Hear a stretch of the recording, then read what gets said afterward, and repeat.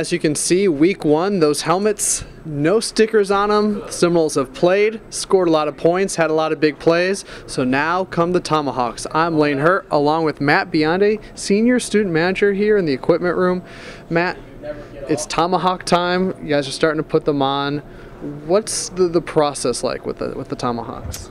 Every Friday we come in. Each student manager has a position group that we're responsible for, so we each come in, get our game helmets from players, wipe them down, get them cleaned up, wax them up, and then we go through a process of putting the Tomahawks on, which is kind of special for all of us, including the players as well.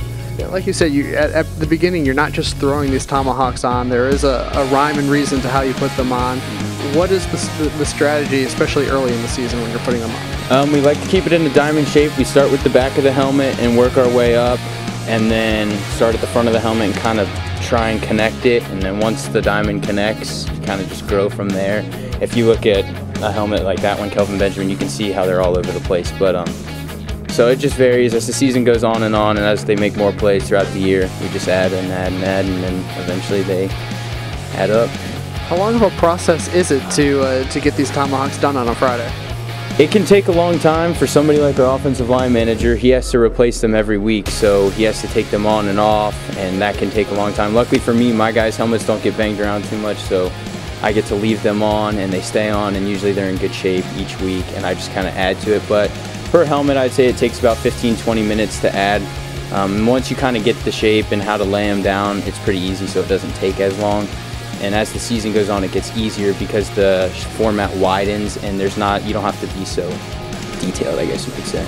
So you take them off every game for guys like you said, the linemen, when they get all banged up? Yep, our offensive line manager actually has a big sheet of paper that he takes them on and off each week to preserve them, so that they don't get ruined, and then the ones that are ruined get thrown away, obviously, and replaced each week, and then we add new ones. You kind of alluded to earlier, said it means a lot to the players, but it means a lot to you guys. I mean, this is a pretty iconic image in college football. What does it mean to you guys to be part of this process? It definitely means something to us. As equipment managers, we take great pride in how our team looks, which obviously our helmets are very tradition rich, and the Tomahawks and spears and things like that. People really examine and look at that stuff, so we take it very serious in terms of making sure it looks right, it's done the right way.